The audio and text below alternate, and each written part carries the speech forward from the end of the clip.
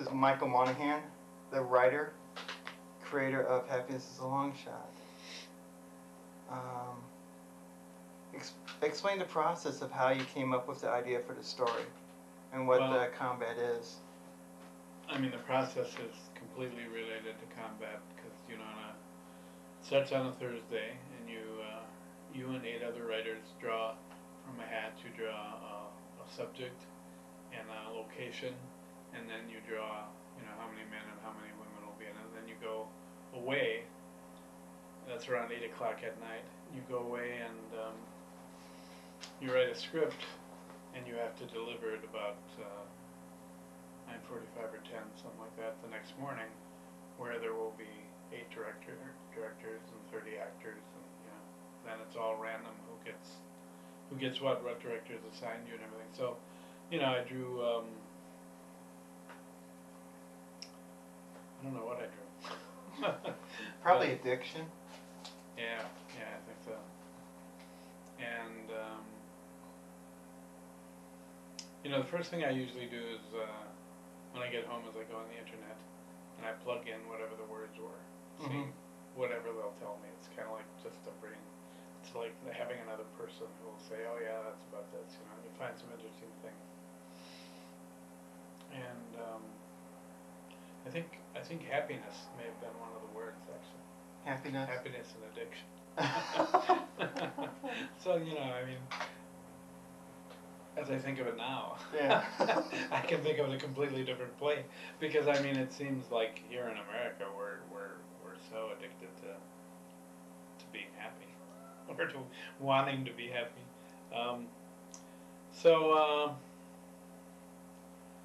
Somehow I got the idea of therapy, which I like a lot, because therapy usually has language.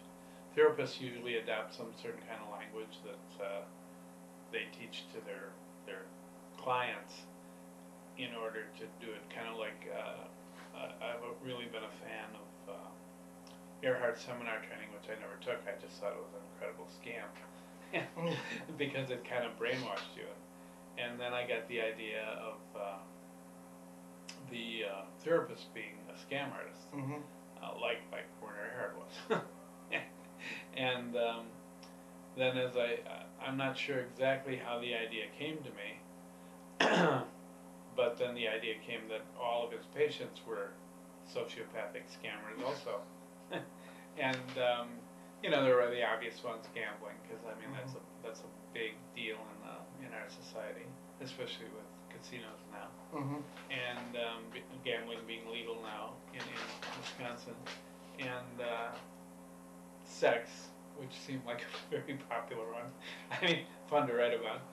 And then you picked Tupperware, which... Well, see, that I have no idea where it came from, but it seemed very funny to me. Because I would assume addiction, you naturally go to probably drugs and alcohol, but you went with Tupperware. Yeah, which I think was, you know, I think I found something on the internet that told about a semi full of Tupperware overturning, and people, you know, before anybody could haul it away, before the company could come and nobody was hurt, the driver wasn't hurt, but it was in the winter or something, but before the company could come and, you know, take away the Tupperware, people from near and far had just taken most of it away. So then I got the idea of this, somehow I got the idea of this person who was addicted to Tupperware, which I don't think is that far from the truth of some people. I mean, because some people can be addicted to different things. Some people can be. There's people I know who are addicted to buying DVD movies. Yeah. They have to have the new one. There's people who are addicted to buying electronics. They have to have the new, you know, best thing, the iPhone and all that stuff. You know, it's. Yeah, and personally, I've always loved Tupperware. I think the company actually is not what it used to be. I think it's almost, it's not what it used to be, you know. But I mean, what they did was kind of ingenious, all of their totes and products and stuff. So anyway, it was fun. It was fun to do a little bit of research about Tupperware, and then it was a lot of fun to come up with the story of each of the addicts, because then I could just let my imagination go. You know, I mean, all three of them have. The Tupperware person obviously has the most bizarre story, but I mean, the sex addict was a lot of fun to just, you know, let it go, and that's kind of the most. It's not the most fun of the project, but it's a lot of fun. It's right up there of actually just getting ideas, and when I'm doing combat stuff, I try to make it funny, even though it might not be about it. Well, addiction is not a funny subject on its face, but I mean, I like to make things funny. And well, then what we should explain too is,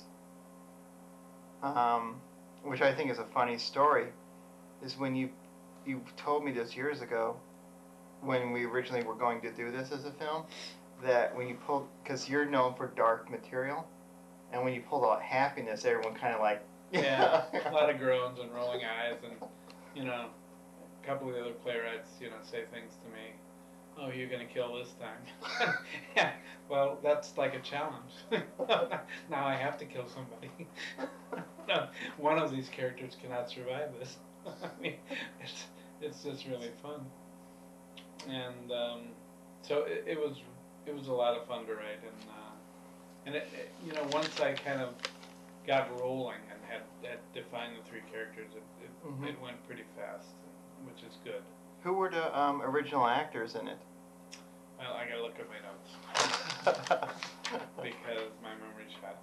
Lance Marsh, Brian Ullman, Bridget Hicks, and Tammy Rentmeister. Tammy was the original sex addict, and she was, you know, she was the phenomenal. next day when they drew names out of the hat, and she got cast. The director, who was the director?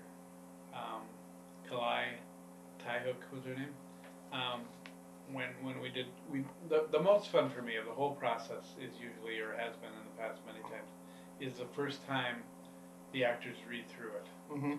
It's like we're all sitting at a table, which hasn't happened a lot since I write kind of by remote. I send my script in because of my handicap, but the first time I hear them say the words to me, that's the first time. I could read it myself at home, and it will never sink in what I've actually written. I mean, it seems one thing, but it's actually other.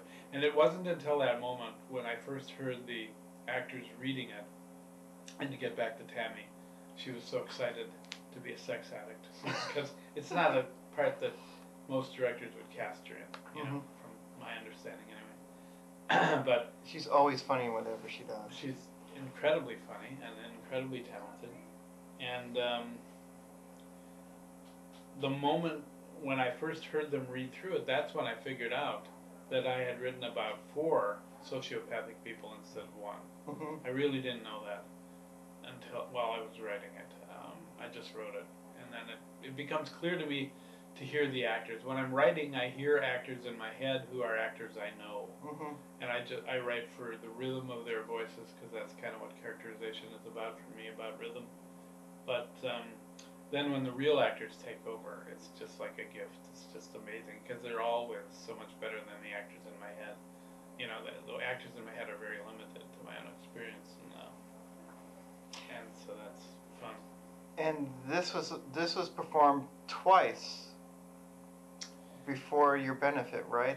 The original Combat and then the Pink Banana. Yeah, and then I sent in some of my scripts to Pink Banana, and they did it, I guess, and unfortunately I didn't see that because my health has been really kind of bad, so I didn't see the Pink Banana one that they did at the Astor Theater. Yeah, we don't know who was cast in those roles or who directed them, because I did not see that also. Yeah, I think a lot of people didn't see it. So this will then, so it was performed twice. Right. And then we tried to do a film first. Right. And there were some kind of technical problems. I don't remember what they were. Well, there was a few issues here and there. There were audio problems. Right? There were audio problems, and it was mostly the camera. Really? It has all to do with the camera. But originally, Brian Ullman was going to be in the film. Yeah, and he was the original. Yeah, he was gambling addict. Yeah, and Brian, I've worked with a lot. I had worked with a lot of even for that. But he dropped out shortly before we began shooting because he was moving to L.A. Right, which is where he is now. And Tammy Rentmeester was the only other original actor in it that was did shoot it. Right. She did shoot it, but the footage ended up being unusable. Nothing against those actors, but when I did the first film version, there were some minor changes that we did. Mainly, Amanda Shalhoub came up to me and wanted to audition for something. I didn't have anything at the time, except this project going on. I said, well, why don't you read this? And then I told you about her. Yeah. And I don't know how the idea came about, but turning the doctor into a woman. But I think at some point at that time, I talked to you about casting her. Yeah, I think like most people, it's like once something is done a certain way and you like it, I became kind of, married to the original cast and even to the genders and the genders were totally based on drawing from a hat, I mean, I was given those. I didn't decide them. So I think my first reaction, I don't remember it too well, but my first reaction was like, whoa, a woman, yow. But then it just seemed to be even better, And then when I saw Amanda, it was like even better than better. I just somehow the dynamic of three women being in a room with one guy just seemed. And making, since the character, I mean, they're all sort of evil, but that's the major evil character. Yeah, and I think people wouldn't suspect a woman right away. Right, and given that Amanda is the way she is, I mean, she's very attractive, and she's also she can play the business-like thing very well. I think the fact that she's a scam artist, and I think the audience doesn't really know that until a very specific time, which is about the same time the characters begin to, although the characters later on say that they were onto her from the beginning, but I don't think the audience gets a sense of anybody being onto any. Well, they know the characters. Not until very late in the film. But they know the gambling guy is not cured. Well, they know they're all not. They know that the gambling guy and the sex addict are not cured. Right away, you know they're not. Yeah, because they're just so dysfunctional. But you don't know how evil they are. And then the Tupperware woman is just a totally different subject. Which is another thing I find a lot of fun about it. Yeah. Because I mean, it's full of surprises. Nobody is what they seem they are. That's fun. Somehow we decided that Amanda would be good in it. I forget how that came about, but it's mostly she wanted to work with us at the time, and we cast her as a doctor. Nothing against the person who played the doctor, but at that time I thought, wow, this could be interesting, and I did not use the original actress who was a Tupperware woman in the film because Stacy and I Stacy has been in quite a few projects with me, and she wanted to do something else with me again. I said, oh, here, why don't you do this? And nothing against that woman who was a Tupperware addict in the film, but I just picked Stacy for it. And then the film, I thought the film would have been good. Because Robert, when Brian dropped out, I asked Robert right away. Amanda, Stacy, and Tammy were all very good. Yeah, I thought they were great. But there was a problem with the camera that I'm not quite sure what happened, but the picture image was not consistent. Looking through the viewfinder, everything looked great. The levels looked great.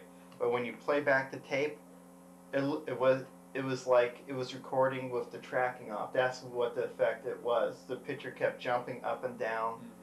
And when I brought the equipment back and I talked to them about the tape and everything, they told me it was probably a defective tape. But when I took that camera out again to shoot with something else, another film, that problem happened again. So it made me think it's the camera itself. Yeah. So unfortunately that happened, but You know, and then when that happened, I always told you like we will reshoot it. We will reshoot it. It ended up being what 3 years later. I know. But I mean, you know, it's a shame actually for the actors who did that, because I think that would have been a fun version too. But I mean, by the time you actually did reshoot it, I think you had a better location, right? I mean, yeah, we had a much better I think location. it was a nicer looking location, which was also more believable because this was a therapist place, you know. So you know. Well, that's the only other minor change I made in the script, story wise, and how that story functioned with the characters. Because in the original story, in the play, they were meeting not at the doctor's location; they were meeting somewhere else. But um, when this location became available, I told you, oh, we have to make this the doctor's place because someone gave me this location. It's like, well, I can't pass up anything like this, you know. Yeah, and I have no memory why I made that choice in the original one, except that then they were all in unfamiliar ground. I guess I don't know. It made sense at the time. Yeah, and there is just minor changes in the dialogue, and saying instead of saying why are we meeting here, I said why are we meeting at this time, you know. Right. And I only made 2 other alterations. Was changing the Tupperware person's name into a more feminine name because we had an actress cast. I think it was because I think you wrote it for a man originally. The name was Theo. Yeah, I think I picked a name that was gender non-specific. To me, Theo sounds like a man's name. So. Yeah, I think it does too. Yeah. And then I had a dog racing form. And it was about a horse race. Yeah, so I had that prop. So I asked you if it was alright to make it the dog racing, you know, instead of the horse. And I mean, the only thing about well, I'm not real familiar with racing, period. But when we do combat shows, often if we want a specific piece of music used, we just bring in the CD along with us, and you know, there's no copyright issues because it only happens one night. You know? Yeah, and no one's ever gonna find out. Yeah, and plus I think the Theaterton probably is already paying its BMI and ASCAP things anyway. But it was a song from Paul Revere. You have a horse named Paul Revere. It's a famous Broadway musical, Guys and Dolls. Okay. Yeah, you got a horse right here, and I love that song. Yeah. But you know, it's not an important thing. I mean, and we couldn't ever use that in film because it's a copyrighted song. Yeah, and if we want this film to be seen wider than the Milwaukee area, we can't use copyrighted material unless we'd have a gigantic budget. Oh, and yeah, it copyright stuff is just all out the window now. But what else? I think there's other things I when I was editing. This is the first time I ever directed something I didn't write. So I shot everything as is, except there was one thing I shot 2 different ways. And that is when the murder happens, there's a soliloquy where the character talks before the murder act happens. Right. And I shot it that way, and I shot it as the murder happens too, because the room we had and the layout, to me, when the character knows they're about to be murdered, I was standing there and I was thinking, we have to shoot this 2 different ways, because that character can easily push past that person and run out the door and you know, not stand there and listen to someone, you know, talk about what they're going to do and how they found out and all this stuff. Yeah. So I think, you know, there's a lot of difference between them. Yeah. And that was one of the major ones. I mean, you know, combat is, you know, you got to keep it as, you know, it's got to be short. It's got to take place in one place usually. I mean, if you change places, it's tedious to do. Sometimes hard to do.